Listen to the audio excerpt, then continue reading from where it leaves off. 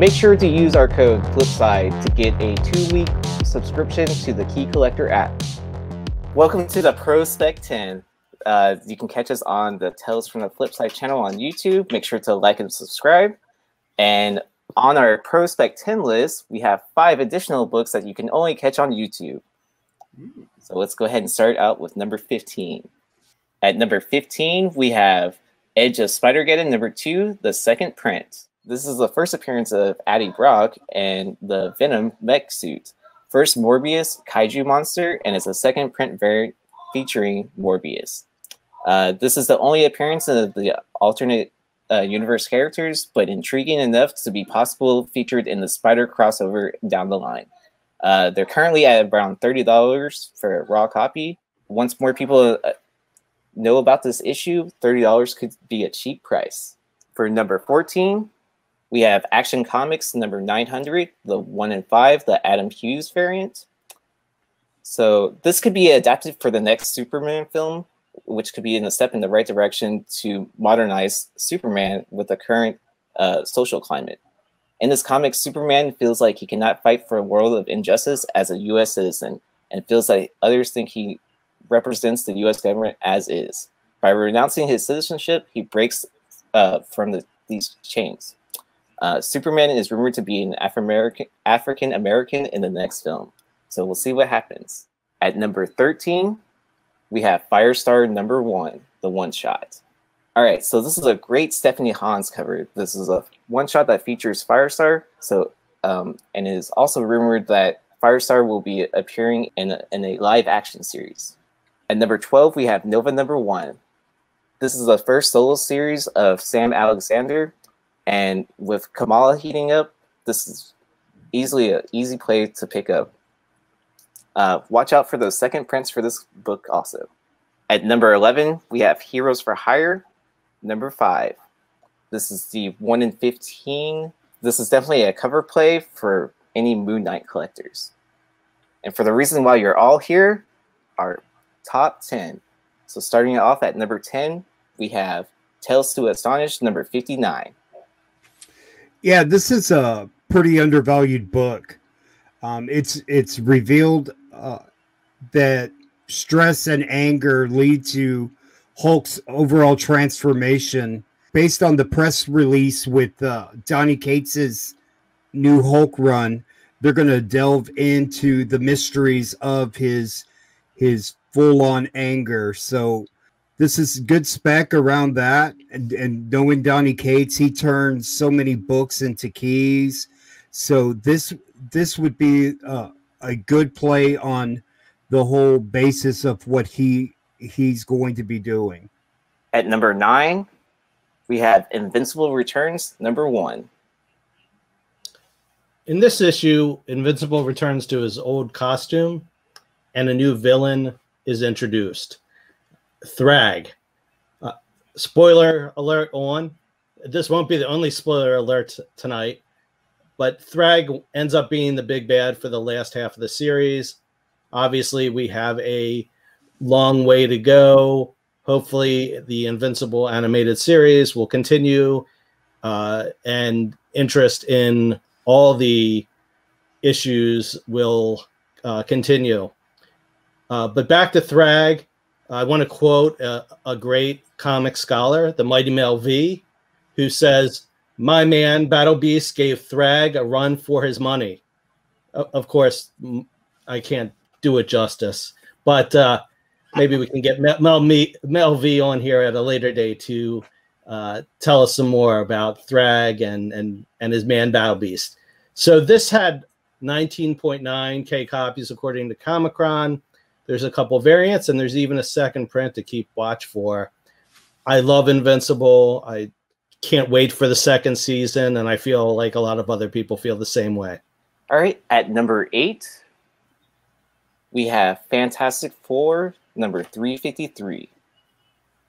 First appearance of Mobius M. I don't understand how you can still buy raw copies of this book in high grade for less than $100. We've seen what Disney Plus series do to traditionally C and D list characters like Agatha Harkness and U.S. Agent This book makes a lot of sense, and I have nothing but the utmost hope for the Loki series and our man, Owen Wilson. Wow. For our number 7 book, we have Amazing Spider-Man, number 569, Any Cover. Also, a super cool spec book. If you are a fan of Marvel toys, then you already know that Anti-Venom has been released alongside all of the MCU characters, and there's a lot of speculation in that regard. Will the introduction of the Spider-Verse lend itself to Flash Thompson appearing as Anti-Venom in another iteration in live action? I don't know. But unfortunately, we are in a market where perception is as much reality as reality.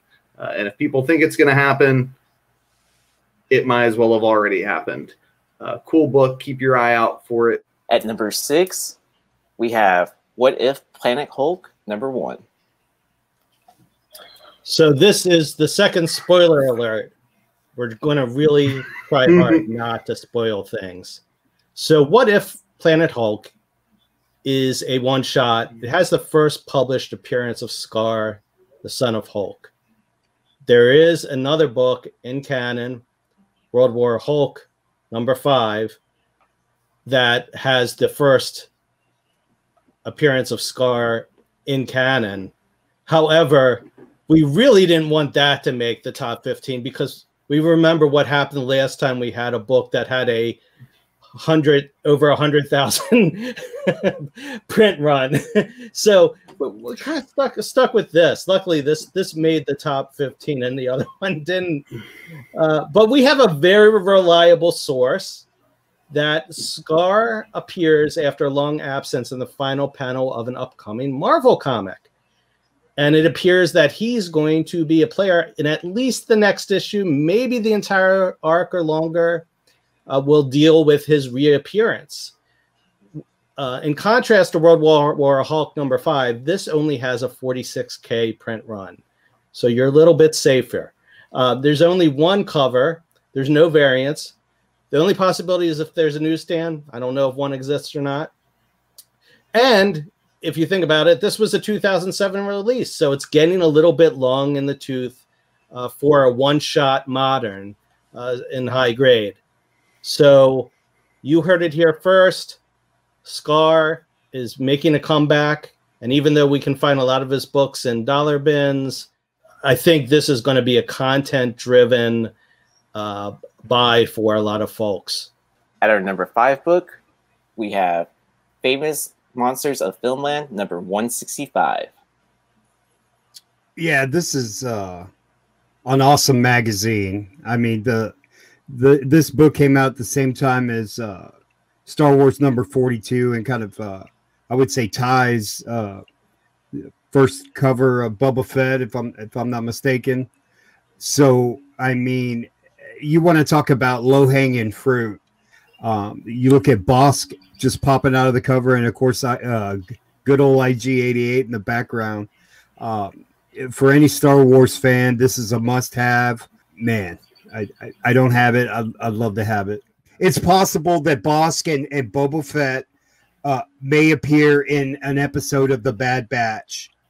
At number 4, we have Uncanny X-Men 139. So this is the first appearance of Heather Hudson. This is a MCU Vindicator / Guardian that will most likely be Heather. She held the mantle much longer than her deceased husband then. James Vindicator is the first appearance of the Uncanny X-Men 109, which is about 3K and a 9.8 right now. So this book is totally undervalued. At number 3, we have Captain America, number 295. The Sisters of Sin first appear in the pages of this particular issue. As many of our listeners are aware, Sin is now heavily rumored to be the villain for Captain America 4. We believe that the Sisters of Sin are highly probable to appear alongside of that character in live action if those rumors are true. This is a dollar bin book. At number 2, we have Invincible Iron Man, number 9, the second print. So the comic community is obviously very high on the prospects of Riri Williams, and this first print has seen a dramatic rise.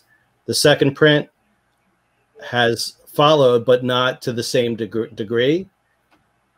But when you compare the CGC census, there is only 88 9.8s of the second print, whereas the first print has over 1,500.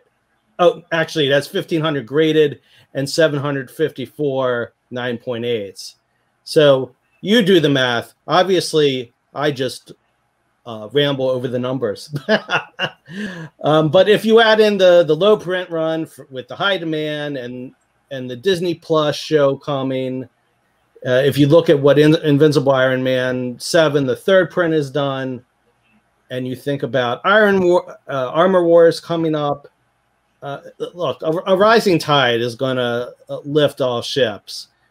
You're not going to see the number 9 second print, sort of left behind. People aren't suddenly going to go, oh, second prints, they're nothing compared to first prints. It's just, we can't change the market. Looking like still it may be undervalued, and it'll be interesting to look back after Riri's own show and Armor Wars and see where this number 9 second print Raws and 9/8 where they are after that happens.